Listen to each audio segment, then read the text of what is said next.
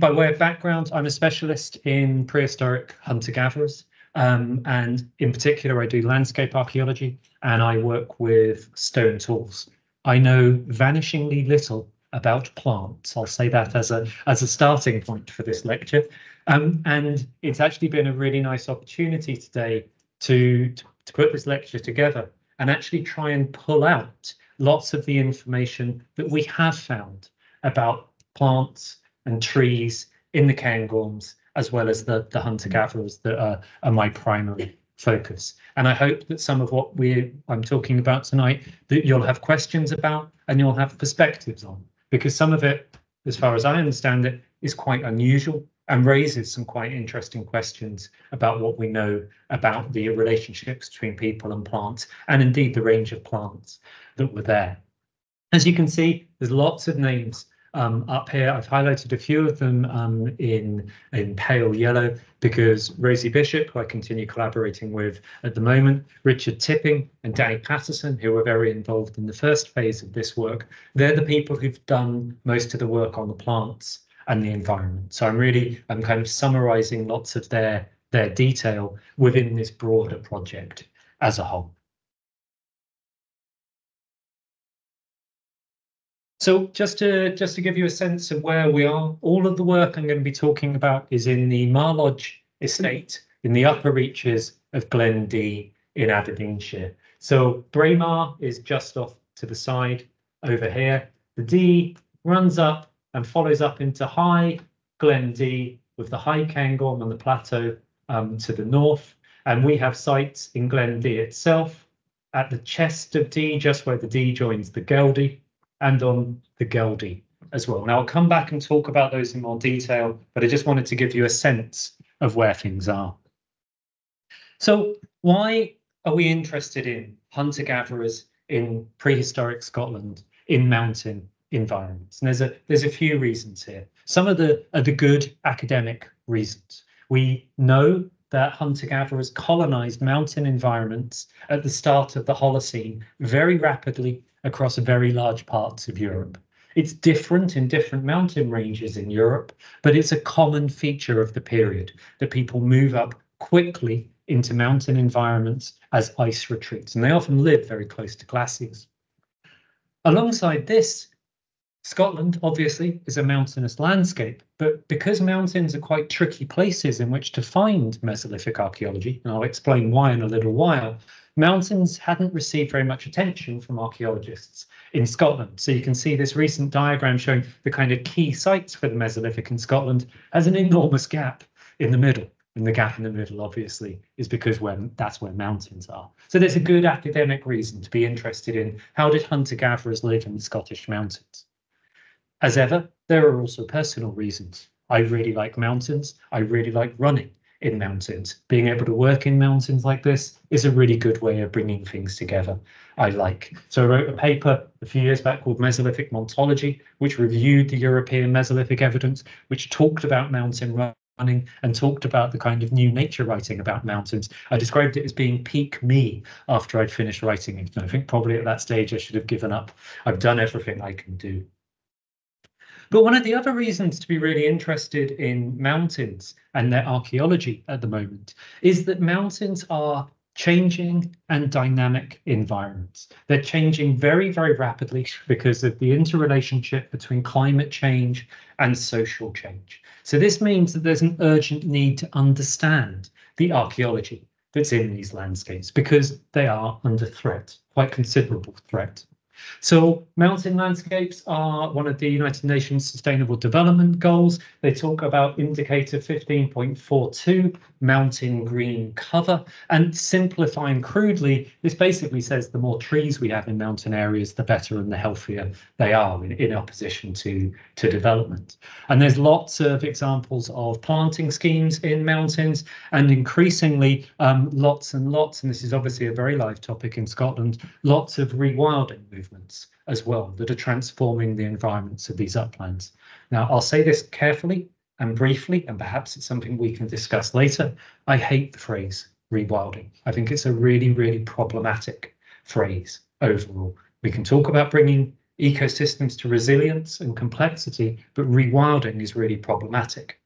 Rewilding, letting lots of trees grow everywhere, is also quite detrimental to archaeology. And again, you'll see that when we talk about how we find sites. So there's a balance in all of this, and therefore an urgent need to find out more about hunter-gatherers in the Scottish mountains. This has grown and moved on over approximately the last decade, and there's three main projects which I'm talking about here.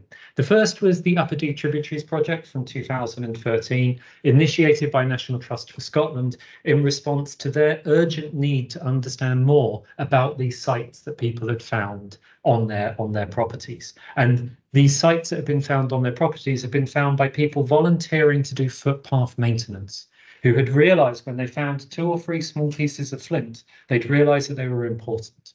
And we'll come back to why that's a critical part of this work as well. But the Upper Dee Tributaries project ran in the early 2010s. We've published large parts of this work. Anyone who wants, drop me an email and I can send you on details of the papers.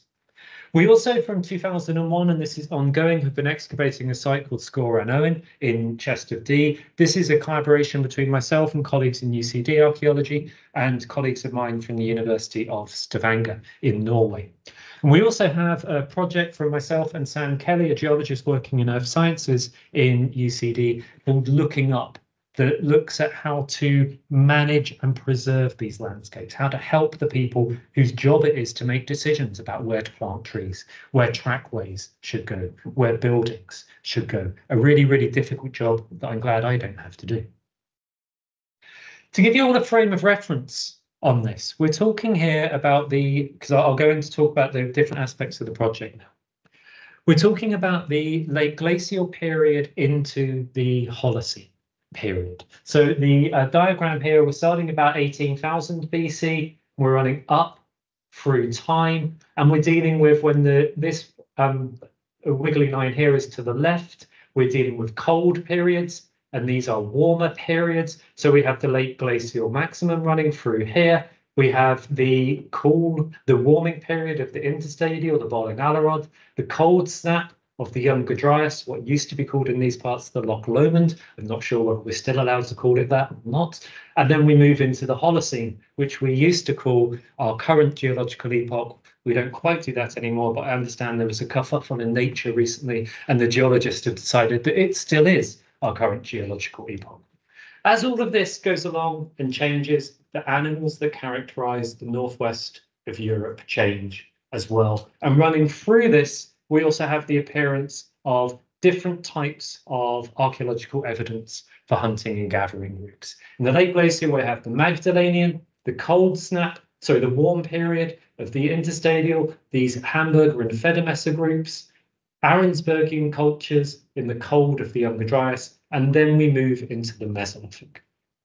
There is some evidence in Scotland for hunter-gatherers in the warm period of the interstadial, none in the high Cairngorms themselves or the main valleys, but it is only 60 kilometres away along the Dee that we have evidence of this period. And we have lots of evidence for the Mesolithic period in Scotland. I'm mainly going to be talking about the Mesolithic. Some of the landscape context will also talk about deglaciation and the re-advance of the glaciers in the Younger Dryas as well. So one of the features of the work that I did with my colleague Sam Kelly, this is Sam here, and our research assistant Cormac again in the lab here, was as part of our Looking Up project, we were trying to constrain and understand the timing of the disappearance of ice from the high Cairngorm mountains, and to see if we could establish any relationship between the timing of that removal of ice and the arrival of people in those areas. So Sam's speciality is cosmogenic nuclides, which effectively gives you, so when a rock is first exposed to cosmic radiation, that sets off a series of reactions within the rock, and that creates a series of isotopes. Those isotopes go into processes of decay, and you can therefore date the time that those rocks were first exposed to cosmic radiation by looking at those isotopes. Effectively, what this means is you take a lump hammer and a chisel, and you take small samples of rock. You take them back to the laboratory. You basically hassle them for a long time until they fall apart into quartz grains, and then you can dissolve that down into the elements you're looking at. Just to stress, this is done according to international best practice guidelines, and after you've taken your samples, you then have to go in and re-weather the places that you've taken the samples from, so it doesn't show after a very short period of time. So Sam's samples, he's looking at beryllium and carbon. He's looking at two different isotopes here. Without going too far into the detail of this, this is because beryllium has a very, very long half-life and carbon has a short half-life. So beryllium, if you're looking at rocks that have beryllium, they may actually contain cosmogenic nuclides from a much earlier exposure, which weren't fully removed by processes of erosion. So they have that inheritance of a much older nuclide, where the carbon has a short half-life, so it doesn't. It will only give you that most recent process of glaciation. So this is Loch Arnoain, high up on the Cairngorm Plateau itself, and a series of dates that we've taken from the moraines running at the front of this corrie. So the ice has come down here, pushed into the front of the corrie, and two moraines here. And you can see that the carbon ages about 13.5, 14.5, 12,000 years ago, but the beryllium ones in black are a lot more variable, and that's because of that problem of inheritance.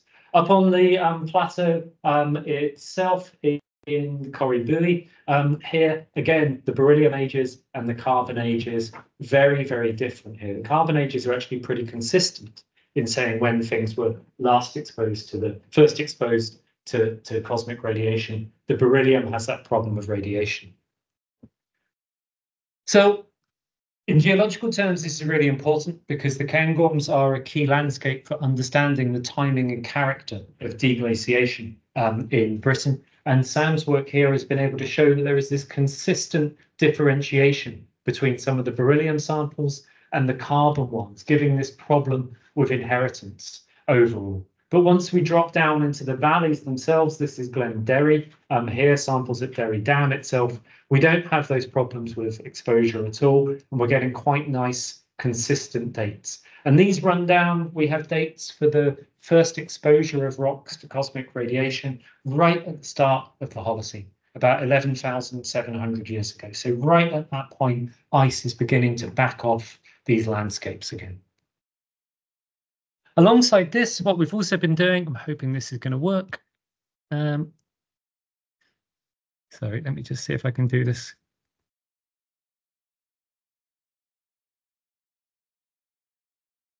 I can't. How do I get a mouse on that screen? Apologies.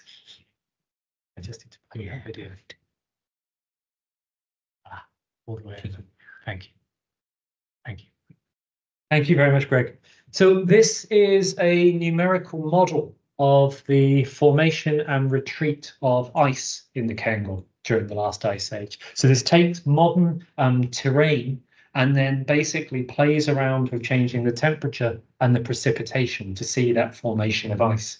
And we have key points here. So these are points where we have dates for when the ice retreated from those locations, and you can tweak and alter the model until it actually behaves in the way that you expect. But it gives you a dynamic understanding of how ice is behaving in the Cairngorms over time. And again, that's a new contribution to our understanding of that material. Okay, you weren't expecting me to be talking about geology and rocks, but I wanted to show you what we've been doing with that.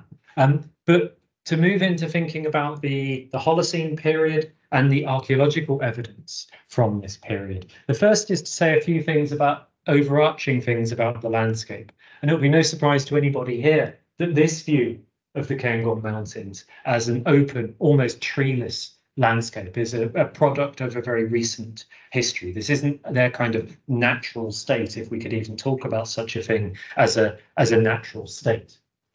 What we know, and there's actually been comparative, although there's a lot of work on the late glacial in the Cairngorms, not so much work has been done on the Holocene. The PhD by Danny Patterson in 2011 remains really, really important here. But what seems to happen is very, very early on in the Holocene, river incision stabilizes, slows down. So the rivers become stable very, very quickly in the Holocene period, probably by about 9,500 or 9,000 BC. We then see peat formation start in valley bottoms by about 8,000 BC, and on the slopes of the hills, perhaps by 7,000 or 6,500 BC. Running through this, we have the appearance of a variety of species of trees. Juniper are first, and juniper shrub forms across this landscape. It's then colonized by birch, perhaps by about 8,500 BC or 8,000 BC. And a little bit later, maybe 8,000 or 7,500, pine joins those forests as well. And for a long time following that, this landscape is characterized by mixed pine and birch forests with open areas within. And that changes a bit over time. There are cold periods where the relationship of those different species changes, but that effectively remains dominant forest type in the area, down to maybe 3,000 or 4,000 years ago, where those trees go into decline for a complex mixture of climate and humanly driven reasons. And that's what gives rise to this much more open landscape. But for the periods we're dealing with, in terms of earlier prehistory, we're talking about a forested landscape. Those forests change. They're not the same over time. The tree line is probably up at about 500 or 600 meters higher in sheltered areas, but broadly speaking, 500 or 600 meters. And we know from Danny's work that that forest seems to be characterized by a series of disturbance episodes, and there's evidence of burning in there that seems to suggest that Mesolithic hunter-gatherers were having an influence on the structure of those woodlands, that it's not a natural wildwood, if you like. It's something which is being changed by the actions of people. Okay, so to think a little bit about the archaeological sites here and the evidence that we have from them. So again, just to give you your bearings here, we have Chest of D in here. We have the remarkably difficult to pronounce Cairngorms here, which I often just call Gelgy because that's much easier to say. And then Cairnfear Clebeg, which I won't say very much about, in white, and Scorano in red. So those are the sites that we have, all riverine, none of them truly high altitude overall, but giving us really, really useful information about how people lived in these mountain landscapes. So we'll start with the site at Chest of D. So this is the D running along here. So the D comes down from the higher reaches of Glen D, comes down and basically swings out east, running down into the main valley. This is the Geldy coming down here. This is Whitebridge. Anyone who knows the area will recognize aspects of this. And this is the Chest of D waterfalls just up here. Really, really beautiful, stunning place. And on a sunny day, a very nice place to go for a swim. This whole length of the footpath along here, as well as scattered other finds around here, includes large amounts of Mesolithic archaeology. It was initially identified in the maintenance of this footpath. This is a high and dry footpath. So in order to construct that, people come along and they basically dig down into the peat and into a little bit of the sand and gravel below it, throw it up into the middle, they go on the other side and they do that as well. So you get this path on top of the peat running along. But basically that action of cutting the peat and getting down into the mineral soil beneath it was throwing artifacts up onto the top. And the people doing that realized that there was something important here and contacted the National Trust archaeologists. It's really important to stress, I'll say it again explicitly at the end, all of the sites we're looking for here, all of the sites we excavate here, are pretty much only found through the presence of stone tools. These sites, the soils up here are very, very acidic, and the structures that these hunter-gatherers used, as you'll see, were very, very lightweight. So all we can use to find these sites are stone tools. And unfortunately, in many parts of the landscape here, since hunter-gatherers used these places, peat has formed. So we're looking for very, very small stone tools, which are buried by peat. It's not straightforward at all. So we have to rely on places where there's erosion, and particularly things like footpaths through all of this. So the riverbank at Chest of D Here you've got a classic Polson, very, very fine sands and silts running down here. The exact origin of these soils is actually quite hard to be certain of at the moment, and we're back there this summer to do more research on this. But lots and lots of archaeological features, spreads of charcoal, stone tools, pits cut down into those areas as well. It's a really, really rich and complicated site. This was the focus of fieldwork by the University of Aberdeen from 2013 to 2016. And they've dug what are really important, comparatively small holes in what's an enormously important, comparatively big site. And it's a site which is spatially very, very extensive and in places very, very well preserved. And at Chest of Dee, we have fireplaces, we have pits, we have possible evidence for the location of structures. We have an enormous range of stone tools as well. Some of that is flint. This is flint in here. All of that flint is coming from the coasts, either the coastlines around Inverness or the Aberdeen shore itself. Both of them are effectively 60 or 70 kilometres as the crow flies. So that material has been brought into the mountains and then worked in the mountains. A lot of this stuff here, for example, is the waste from making stone tools. So we realise that people must have brought the cores in and then they've started working them there. But there's also quite a lot of rhyolite. This is rhyolite is found throughout the Cairngorms.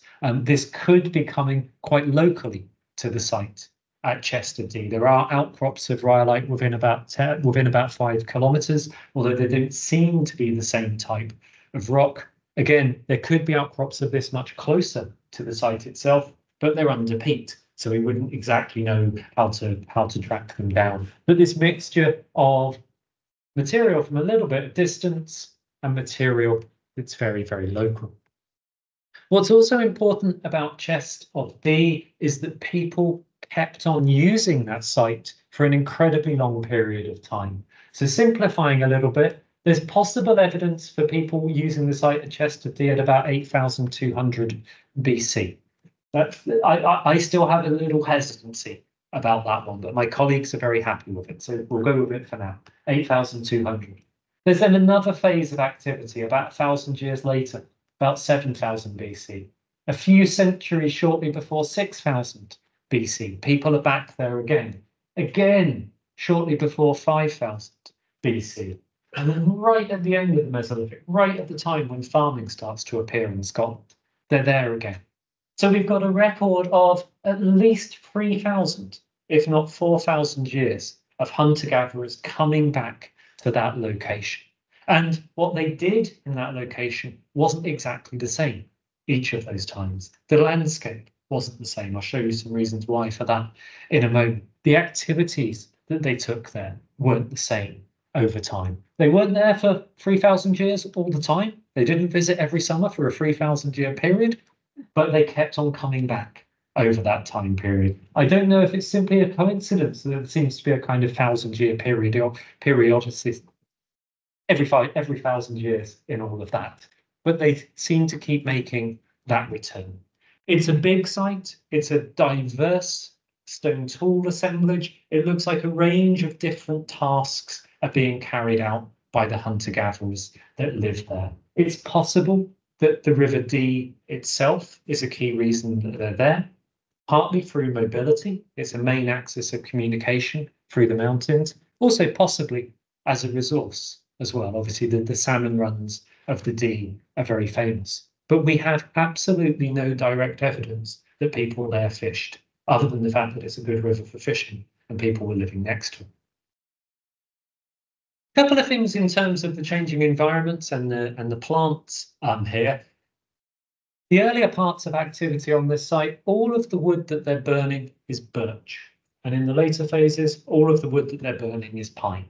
Now, pine is a better wood to burn than birch, so it would seem surprising that that would be a choice.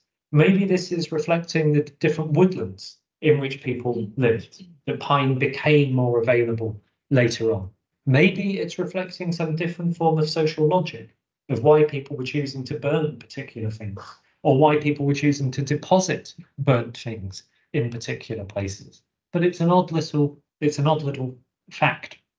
One of the other things that I still find remarkable here is the story of the Chest of Dee waterfalls. So if we just go back a couple of slides here, these are the Chest of Dee waterfalls again. There's a lovely pool just a bit down here where the salmon currently rest before they go on the run further up the Dee. It looks like a classic kind of hunter-gatherer location to exploit those environments.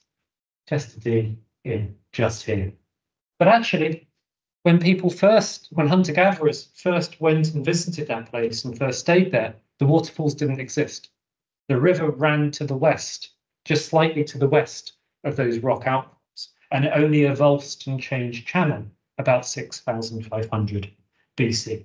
So during the period of time in which hunter-gatherers were using that site, the landscape changed dramatically from a landscape where there was no substantial waterfall to one that was now present. And it's just a really good reminder that when you're dealing with this period, you have to expect very large amounts of landscape change. You can't assume that what you see now is what was there then.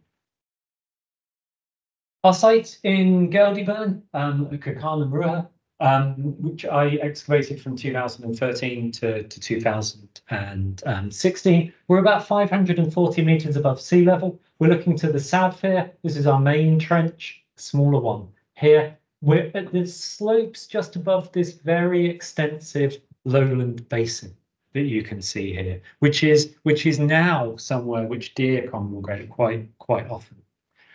The paleoenvironmental work and the models for the area suggest that at the time that this site was occupied, it's about 6,200 BC, this was a birch pine woodland, but towards the margins of that woodland in terms of altitude, so maybe an open woodland.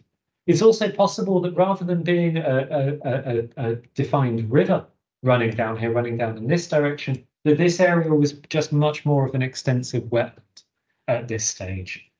So a valley bottom, still with peat forming, but much more extensive wetlands in it as well. What we found in Geldy was really quite spectacular.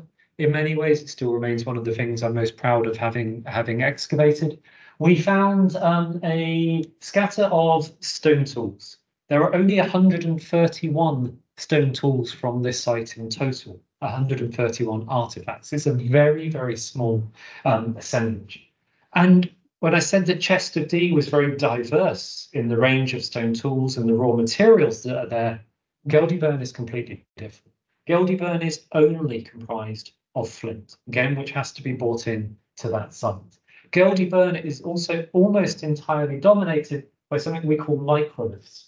These are very small, very distinctively shaped stone tools into little points or little triangles. And you might, if you were making a knife, you might put 6 or 7 of these little points along the side of the knife. Or if you were making an arrow, you might put 3 or 4 barbs and a tip into them. So they're what we call composite tools. They're used in large numbers. And I think 40% of our site were broken and fragmentary microliths. And that's one of the highest proportions in Britain that I know of for microliths on a site. So this one is really, really specialized. Of those 130 artifacts that we found, the microliths dominate. We have lots of the debris from making microliths, but we have absolutely no cores. So people must have brought cores with them to strike off blades and turn and change them into microliths. When they finished what they were doing, they took the cores with them and went away. So they went somewhere else with those. A couple of really nice details that come in here. So this is the trench itself, and the red is the distribution of artifacts. I'll talk about the coloured dots in just a minute. The red is the distribution of artifacts, and the orange is a fireplace we found in the middle. So can you see there's actually a pretty good oval shape being defined around there in those artifacts? It's about 2.5 meters by 3 meters. And we think that that shape is being defined by the covering of some kind of tent. The artifacts are ending up getting knocked up against that, and then they drop and fall down to the ground. We have no evidence for the poles of that tent. These are very, very heavy podsalite soils. You would never find that type of evidence. But that nice circle around the fireplace we think suggests this is a tent. The floor space there, if you look at ethnographic parallels for the sorts of numbers of people you might get into structures like this, maybe 2 or 3 people could fit into one of those. You could have 4 or 5 in there, but it would be very cozy. You could have 1 in there, but you'd have lots of space. We obviously can't tell that, but that kind of number. We also looked microscopically at the edges of the stone tools. And if you look at the edges of the stone tools, you can identify characteristic patterns of damage and wear on them that show what those stone tools were used for. So we were able to identify, for example, here, the green are tools which were used for plants.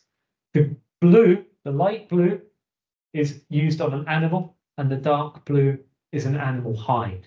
And then the pink is stuff that was used for shooting, projectile damage. So I think we can say that we have a small tent here, 2 or 3 people. There's actually a space in that tent where someone was doing something involving processing animals. It's less clear with the plants, but we have a sense of the internal arrangements of a tent occupied in the Mesolithic period. Highly specialized, very short term, maybe only a night, maybe only 2 nights that people were there. And we've been able to pick up that evidence of it, which I think is remarkable. The radiocarbon dates from here put us just after 6,200 BC. That's really interesting because of what's called the 8,200 BP event, a very significant climate deterioration across Northern Europe, which some people had speculated actually caused glaciers to reform in the Cairngorms. And it's probably just after it, but it could be contemporary with it, that we have people heading up to this site at Geldy. And just to stress, this is the dates from Trench 4. We have slightly different dates from Trench 5, maybe a century or 2 later. So this hillside appears to be somewhere that people came for very, very short-term activities, but again, they keep on coming back there. The plants do weird things on this site. This is one of the things that would be nice to get people's comments on later. So we can see that people were burning. We have the charcoal of alder and pine. Pine is unsurprising, but alder, this could only really just have got into the landscape at this time. Very, very quite early for it to be found there. One of the things which is really weird is we have evidence for people using the twigs of yew up on this site, and we had to. Richard Tipping was so concerned when I first said the charcoal person says it's you. He was like, no, it can't be you. We had 3 different people look at it. They all came back and said it's you and it's twigs. You should not be in this part of Scotland at this time, and it, according to some understanding, it should only really be in northern England at this time. So why have we got hunter-gatherers high up in the mountains of Scotland with twigs of yew? If it was bigger pieces, you might imagine this was a longbow or something like this. The wonderful rotten bottom bow from the Scottish borders is made out of yew, and that dates to the early Neolithic period. But this isn't an artifact. These are twigs. So is this for some? Yew could be toxic. Is this for its toxic properties in some ways? Is this for burning and letting off its aroma? Is there something that you know about yew that I don't know? But it's weird that it's up there. We also have an assemblage of crowberry and bearberry seeds as part of this. This is the only Mesolithic site in Britain that has crowberry and bearberry seeds. They both would have grown quite widely around that area, and they're both quite tasty. Although obviously Ray Mears is quite disappointed by them in terms of their taste overall. But it's interesting to see that we have evidence of the use of these upland plants as well. Almost all Mesolithic sites in Britain and Ireland have evidence for the use of hazelnuts. No evidence for the use of hazelnuts on these sites high up in the Cairngorms, presumably because the hazel wasn't there. Our most recent excavations are at Scor an Owen, high up in Glen Dee, almost 500 metres up above sea level. We're on this wonderful flat glacial outwash terrace. So the land surface itself, it probably dates to about 16,000 years ago. The river has cut down since then by about 10 metres. But what you're left with is this really, really flat surface just before you get into the really high mountains. We've been excavating here, finished the excavation last year. What we seem to have is you see this little stream that's running through here. That's where we found the site. Some of my students were up trying to do some survey work. They went to look along the edges of that little stream, is almost too grandiose a word for it. And they found 3 flints in the surface. We went back the next year and on that surface found another 13 of them, decided this was an important site. In 2019, we were due to go back and excavate, and a month before we got there to excavate, we had a phone call from National Trust. So it's called Score and Owen, with the rock or the hill of the birds. It's a peregrine falcon nesting site. Peregrines are a protected species. There were peregrines nesting on the site, and we weren't allowed to go there. So that killed 2019. 2020, something happened in 2020 that made it difficult to go and do archaeological fieldwork. Eventually, we got there in 2021. We have to go in August and September because of the birds, so it can be quite chilly up there, although the photos don't show it. But we have a really nice little site. The little a little raised area, the bog kind of flattens the topography. The surface of that late glacial terrace has these little rises on it, and our activity is all over the top of that rise. And you can see it's only quite a small trench that we've excavated here. All of the artifacts we identify in 3 dimensions to the nearest millimeter. And I should stress again that these artifacts are very, very small. If you go back to CCR, here is Cairngorms and Ruha. Again, the average size of artifacts we found on that site was 8.7 millimeters in maximum dimension. That's insane. It's tiny. And our students go through and they find these by eye. The smallest artifacts they're identifying by eye, and us being able to plot like this, are only 3 millimeters long. Just remarkable what they were doing in what are quite difficult conditions.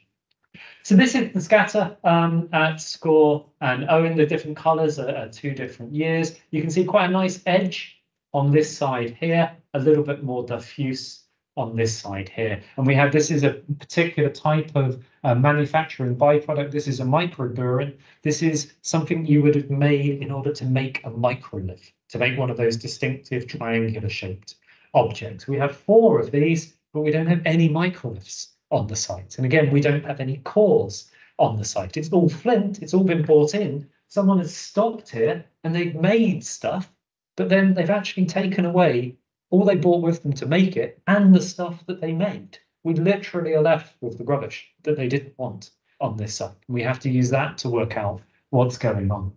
And you get a series of really interesting differences between Score and Owen and Geldyburn itself. They're both very small overall. There's much more cortex, the outer skin of the flint, much more of that on the site at Score and Owen than there is at Geldyburn. So that's telling you something about the material that they brought in. And it really looks, now we've done more work in the last couple of months, it really looks like people are bringing pebbles of flint, unmodified pebbles of flint, to Score and Owen. Whereas logic in some ways would say you'd actually try and shape them into cores. You'd check that they were good quality down near the sources. Why carry a pebble all that way where you could actually do some work to test it? We'll see. In terms of wood and plants, the Score and Owen, the processing of our samples is ongoing. But we can say some things about trees. And again, Score and Owen at the moment is a wet, pretty boggy place with an awful lot of midges. We've identified 3 pieces of wood, so 2 pieces of wood and some charcoal from this site, and they're all different species. We know that there was willow growing there about 1,000 years ago. About 2000 BC, the charcoal from the site was dominated by birch. And we have a piece of pine here, and again in situ here, which we think is likely to be Mesolithic. So as well as the archaeological story we can tell about the hunter-gatherers that lived there, we're actually beginning to give National Trust some useful information about the changing woodlands that were in place there. To try and just say something, I want to say a couple of other things in a minute about one other aspect of the project.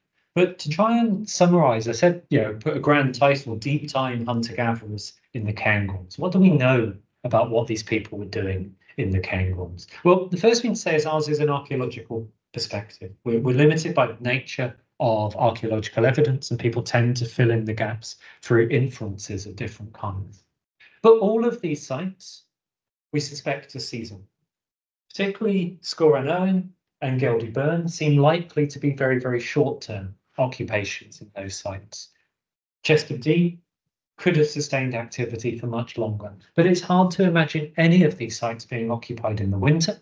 They all seem much more likely to be summer or autumn sites, and indeed, perhaps the Crowberry and the Bearberry at Geldy Burn are giving us some hint of the seasonality of use of those. A diverse range of activities at Chest of Dee, more specialised sites at the other ones. And this is actually where the mountain sites become really important, because if you're down in the lowlands, you have lots of people repeatedly reworking sites, repeatedly visiting it over time. You've got agriculture taking place, you've got development. Your chance of finding those short-term, quite specialised occupations are really, really limited. They just aren't going to survive, whereas we have them up here. So that's really, really important. But what I think I'd stress most of anything about our perspective on these sites is that they're enormously varied. We've dug 3 of these sites, and they're all different. They all tell us different things about how people were using these landscapes. At Chest of Dee, things are different every time they come back for periods of time. So I can't tell you how people lived in the mountains during the Mesolithic, because they did it in different ways, and they did different things. And we're still bound by some of these problems about our understandings. All of this, it would be easy to imagine that people go up into the mountains because they want to go hunting, they want to hunt big game, they want to fish. Well, maybe. But all of our sites are on communication routes, massive communication routes through the mountains. Glen Dee is a long-term communication route. The Geldy is as well. So these could simply be stopping points as people are moving through, trying to get somewhere else. The only problem is all of our sites have been found on footpaths, because that's the only way we can find them. And to say all of our sites are found on footpaths and then say they're there because of mobility is not the best form of logic for explaining things. So we're stuck on those. Couple of kind of closing points about things that we're doing. I said that what we were trying to find was small. This slide kind of helps with that. So this is our site at Geldy Burn. I walked for 20 minutes up the hills on the other side. Didn't walk far, just to look back over. I got a hell of a fright. I turned around and looked back, and 2 tornadoes flew underneath me going through here. Jesus, they moved. Anyway, this is us zooming in here, here, here. And you just see some really small dots on there. Those are my students diligently digging away over there. This is a core from which blades have been struck. The core is smaller. I realise that post-Brexit, this doesn't transfer very well. This is a 1 cent piece. It is very small. The core is small, and what comes off the core is even smaller. We are trying to find stuff this size and smaller in a landscape that big and covered by peat. And that's really difficult. It's really difficult for us from university to turn up in these landscapes for a week, 2 weeks, or a month and go and find new sites. You can walk over a site. I know we did it. We walked over a particular footpath day after day for season after season. And it was only on one of those days, 2 days from the end, that I looked down and went, there's 3 flints. And then we had to do a quick excavation of that location. We've walked over it hundreds of times before. Only way that people will find this is if people who work and spend time and visit these landscapes know what to look for. So we've been involved in quite a big kind of awareness raising campaign, working with Dig It Scotland to talk about how can I help? What should I do if I find these sites? Who do I report it to? How do I know if it's important? We've been reaching out. This is the Mountaineering Journal, the Scottish Mountaineering magazine. I gave them such hell about early man in the Cairngorms. Jesus, can't be doing things like that. We've been in the BBC and lots of social media as well, trying to get this idea into people's heads. If they find stuff up there, it could be really, really important. And we had a brilliant podcast last season. Helen Wickstead from BBC Outdoors just turned up on site one day and said, can I interview you? And it's the best interview. She spoke to all of the students, everyone's voice is in it, and it gives this brilliant sense of what we're doing. We also commissioned some works of art. The Some of you here at the start were hearing quite strange kind of waves of music washing over you as you waited for the talk. That's a composition by Richard Skelton. Richard was a commissioned artist for the Looking Up project. He is a multimedia artist. His PhD was a book-length poem about the late glacial colonization of Britain by hunter-gatherers, and he'd released albums about the sound of the British landscape at the last glacial maximum. He's brilliant, and he was the perfect person for this project. So he produced a poem. He took our project text and ran a computer algorithm through them, which turned them into, he basically ran a glacier through all of our words and pushed the words up into piles at the edges of the page, and then found meanings and connections between those words and turned that into a poem.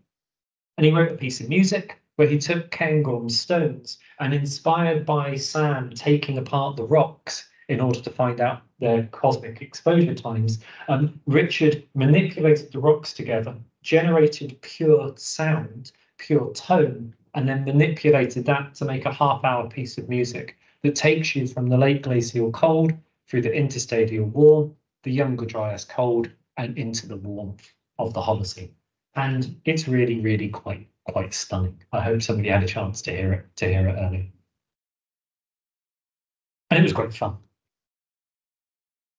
And so why am I here? Why did I decide to fly over from Dublin and give a talk here? I try not to fly. I try not to do too much travel. Partly it was very nice to have the invitation. Partly I want to hear what you have to say about the plants and the things we have. But partly you're exactly the sort of people we need to get this message across to. That if you're out looking for the rarest form of orchid or whatever it might be, and if you happen to glance down at a footpath and see a small piece of stone, there it is, a small piece of flint, it's about 14 millimeters long. You happen to look down and see something like that, it could actually be really, really important. Everything I've said to you here, over 10 years of work, we've had probably 300,000 or 400,000 euros worth of research money. We've employed people through that. We've published 5 papers now, with 2 more to come out shortly. We've commissioned art. We've changed the understanding of glaciers. We found the stuff about people in prehistory there. All of that has been possible because the people doing footpath maintenance in the early 2000s, when they saw something unusual, they had the brain to go, that's odd, I'd better tell someone about it. Without that, none of the rest of this happens. Thank you very much indeed for your time.